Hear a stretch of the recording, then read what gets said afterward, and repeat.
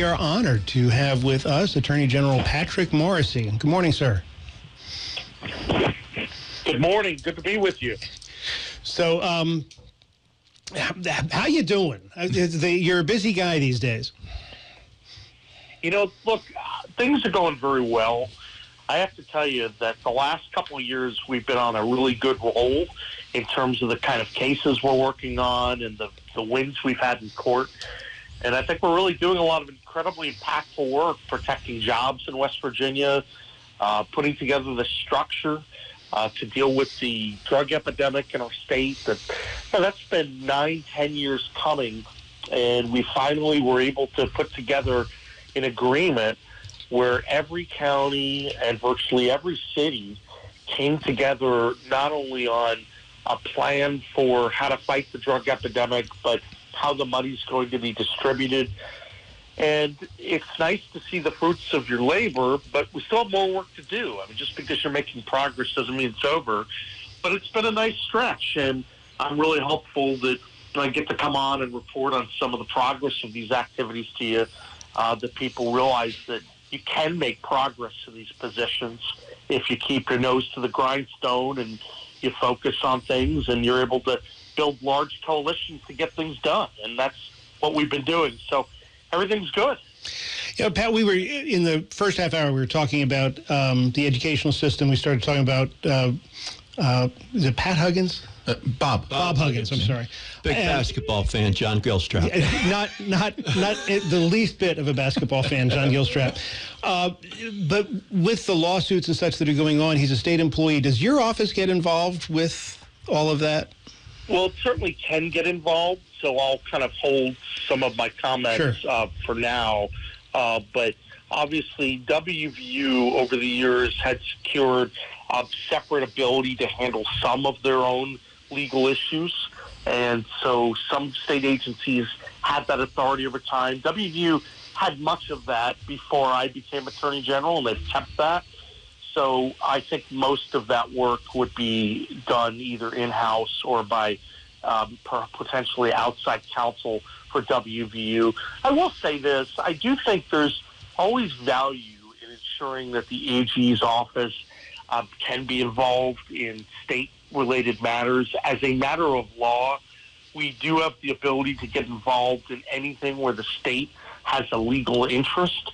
Now, practically, you can't get involved in everything because you just don't have the resources to be involved in every single fight.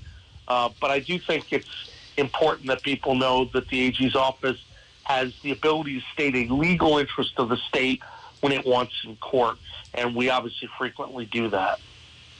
So when a lawsuit is filed against the state of West Virginia, is the Attorney General's office responsible for? Are you is the office the defense for the state?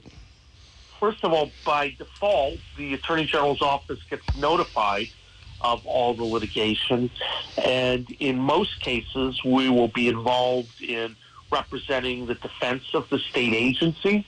And there are some situations, though, where, as I mentioned, some of the state agencies have been granted power by the legislature to handle some of that work.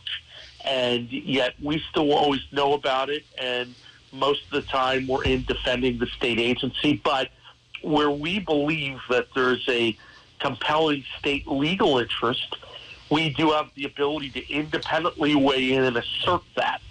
So in other words, we're one of the only places around where every state agency is going to get its representation, but also the people get their voice, right? So, for instance, there are scenarios where one state agency sued another state agency, and they were both asserting what the law was governing their behavior. And in that one scenario, we actually stepped in and we asserted what we thought the state interests were because we wanted to get it correct. And so it's an odd situation because it is dealing with an entity that's charged with the legal defense of state agencies. But we've, I think, handled it very well over the years, and we've handled it carefully. But the AG's office is a little bit different than other law firms.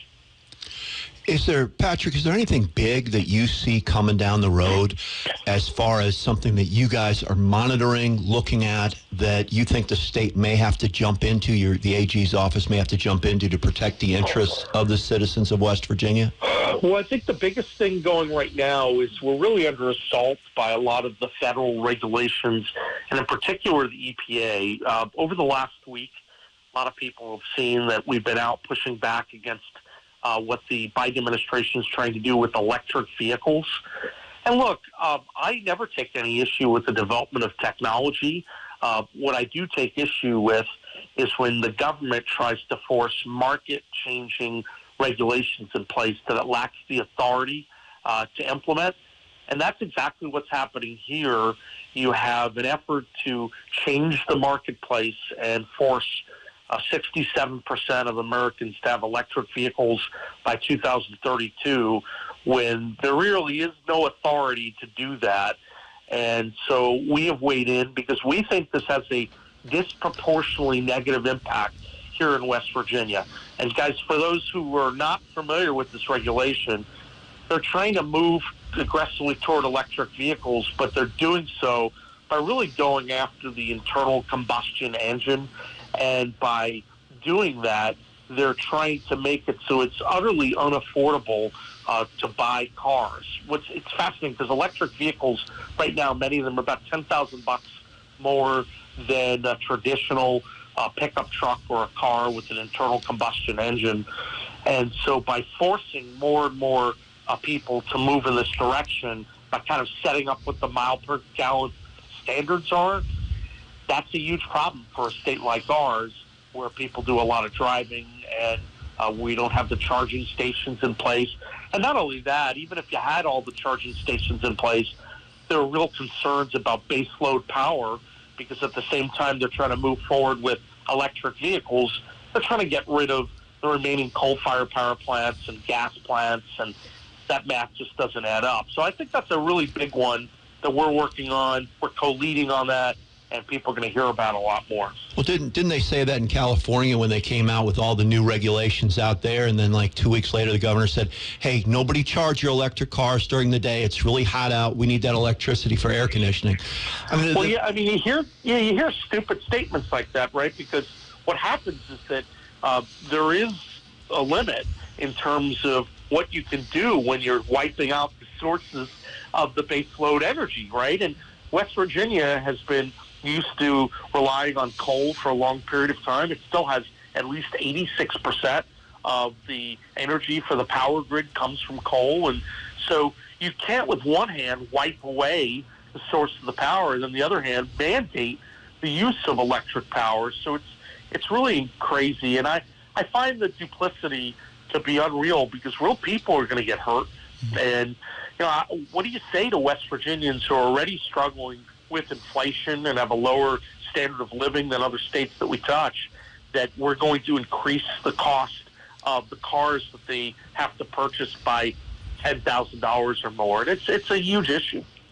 How do you go about, Patrick, attacking legislation or ideas, maybe even executive orders that an administration may put forth in an effort like this against a combustion engine and trying to force people into the EVs? I mean, what type of steps, how can you attack that? Yeah, a couple things. First, what we do is we look at everything that comes out the door, right? And we go through it because we know that it's the job of the Attorney General to go through these regulations and to evaluate where West Virginia interests are being impacted. I can step in when there are West Virginia legal interests that are impacted, and that's what we do. So we evaluate every rule and every issue that comes down the pike, and then we determine whether we have the standing to go in and challenge that. And first, if there's a recognizable West Virginia interest, we evaluate, okay, well, can we prove that there's some concrete or direct injury? And then if we can, we will decide, okay, this is something we might be able to go in on. First, you start with writing comments. This is what we did with the tailpipe emissions and the electric cars. We co-led a 25-state effort with Kentucky about the unlawful proposal coming out on electric vehicles. Then if the Biden administration ignores that and they go ahead and finalize the rule, then we can step up and we may have the ability to sue, or we can work with other states or private parties to do that. So, I think the number one issue is, does it affect West Virginia? Does it affect our Constitution and our way of life here? And does that warrant putting in the resources to change? And I do get calls about literally every issue that people want to have 5, 10 people diverted to focus on one issue or another. And I'm sympathetic, quite frankly, because we live in a large world and there are a lot of wrongs to undo. And what I tell you is that we punch a lot bigger than our weight class. We do a lot more than states who are similarly sized in terms of the legal initiatives that we lead. But the AG's office can't do everything with the resources we have. And I try to prioritize to what I think are the most important challenges facing the state. How do you protect our jobs? How do you address the drug epidemic? How do you protect West Virginia values? And that's what we focus on every day. Patrick, even if an EPA ruling goes, if they issue a final rule under the current administration, the EPA does not have lawmaking power, right? So can't it be overturned by the next president and the next EPA director or secretary?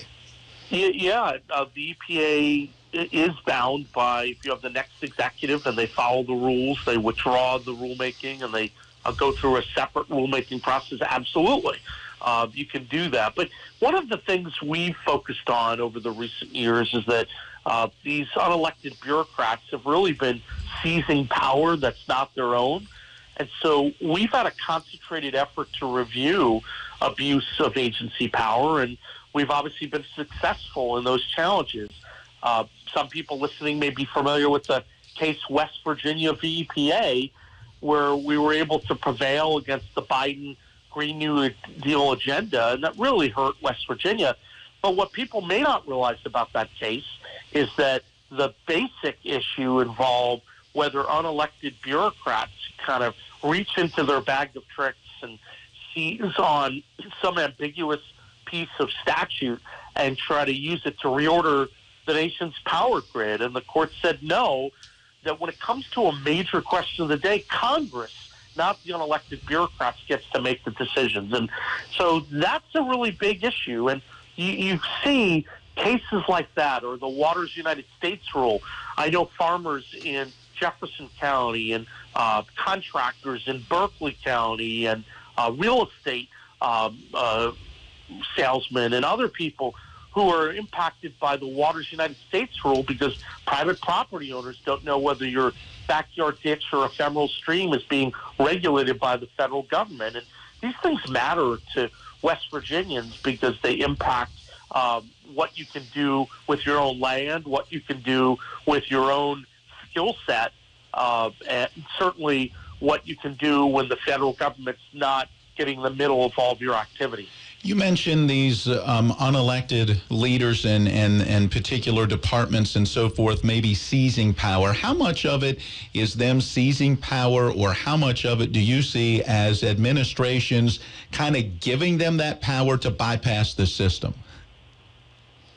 You know, I think there's probably a combination of both. So, interestingly, when you look at the growth of the administrative state, I would argue that there's been abuse for a number of reasons, right? You have a Congress that's frequently abdicated its responsibility, and they may send up language that's not terribly clear because perhaps they're trying to be all things to all people and reach a deal between warring sorts and say, look, we're not going to resolve everything here, but you can save that fight to the rulemaking process. And so Congress sometimes might be intentionally clear or unclear in its decision making. But there's been other problems as well. Sometimes Congress gets really, really lazy.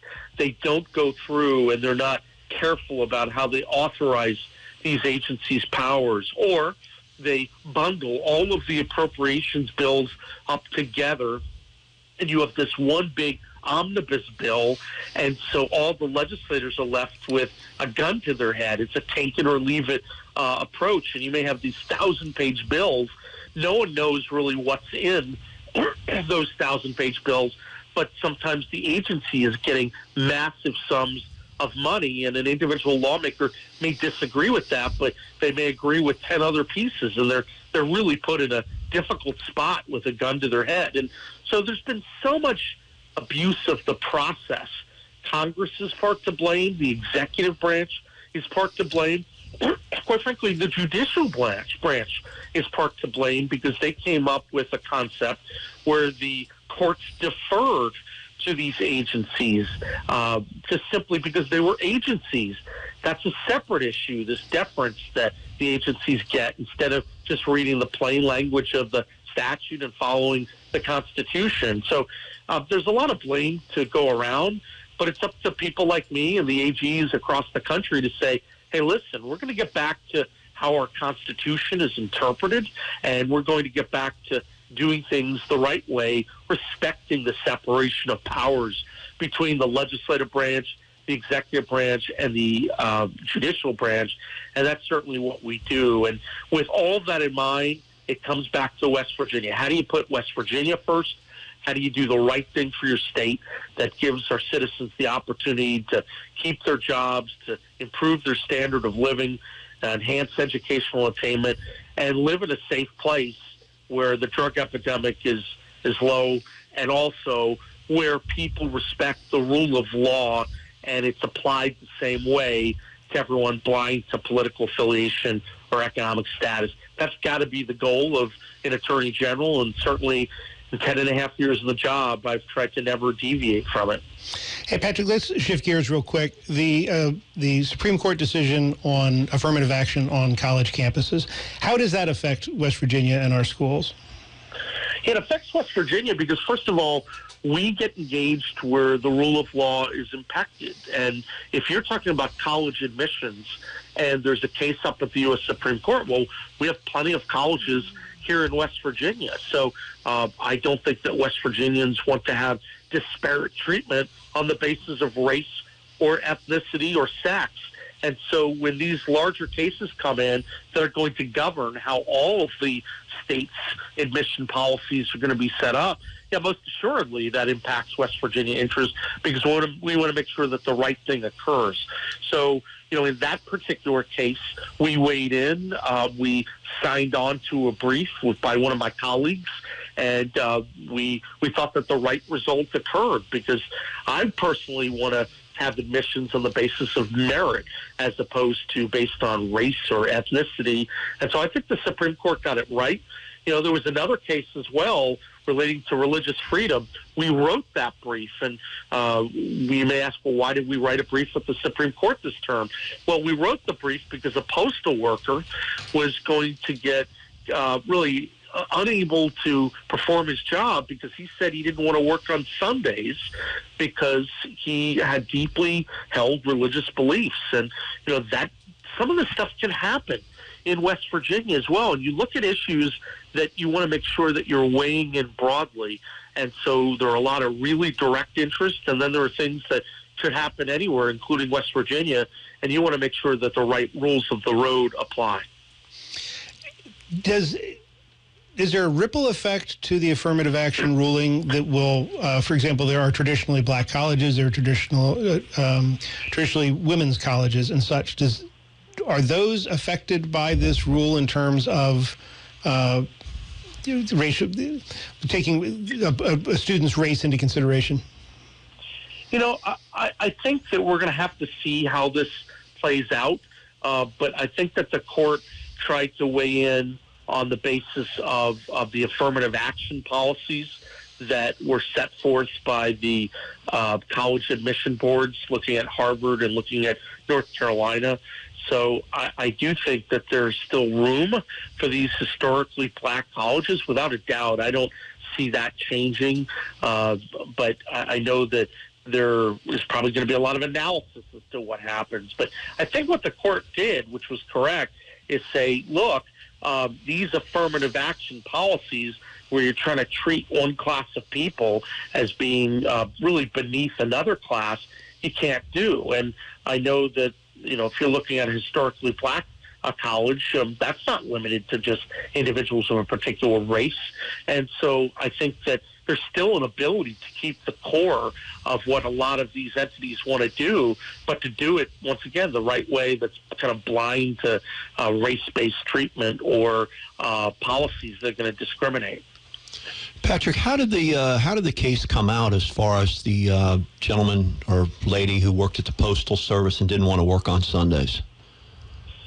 Yeah, so that came out, and we were able to win that case, and it was a pretty strong vote up at the U.S. Supreme Court. And what they did is that they really looked and evaluated, because whenever you have these religious liberty cases, they look as to whether there's some form of accommodation that's provided to someone. And so the government can't come in and simply say, you can't work on a particular Sunday, or I'm sorry, you have to work on a particular day that violates your religious beliefs. And so I know that is a case that drew the vast majority of the Supreme Court justices on the same side. They got it right. That's nice. I'm going to change track completely, Patrick, and just ask, how is the candidacy going, and how do you kind of find dividing your time for your duties as an AG and your running for office? I think it's been a great stretch, and hopefully you can tell I'm still in the middle of my day job, and we do it every day, and we spend a lot of time because it's a great job. It's a great way to help West Virginia citizens every single day. So I still believe that I have a duty to the people of the state, and we're still working very hard in the arena. And I just last week was down at one of the opioid meetings, and I'll be down at a lot of the other opioid meetings in the upcoming days. So the day job always takes precedence, but the campaign's going well. And here's why the campaign's going well. I think when people look at all the candidates, there's some good people, there's going to be some good ideas, but they're going to look and say there's one guy, one proven conservative in their arena who's taken on all the big fights that affect West Virginia, whether it's protecting jobs, whether it's fighting for advanced educational attainment, whether it's protecting our Second Amendment rights, or going after waste, fraud, and abuse, and running state government the right way. There's only one, and I mean this, there's one candidate who's a proven conservative who's been able to move the needle on a lot of the big challenges facing West Virginia. And I think voters know that, and that's why we've been earning the support that we have, and I think that's why we're in a really strong position to win this race. But I don't take anything for granted.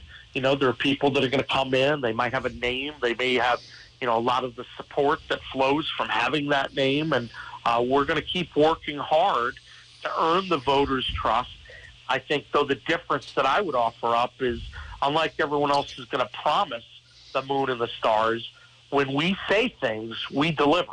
And I think that we have a record in the last 10 and a half years of showing that. And I think people, especially in the Eastern Panhandle, know that. I'm still, I come back a lot. The Eastern Panhandle is home to me, and I want to make sure people know that every region of the state is going to have a voice under my watch, and it certainly has in the AG's office. Well, Patrick, I cannot thank you enough for spending this time with us this morning. We have to move on to a break. I hope you have a really great day. Hey, thanks so much, guys. Appreciate it. All right, take care.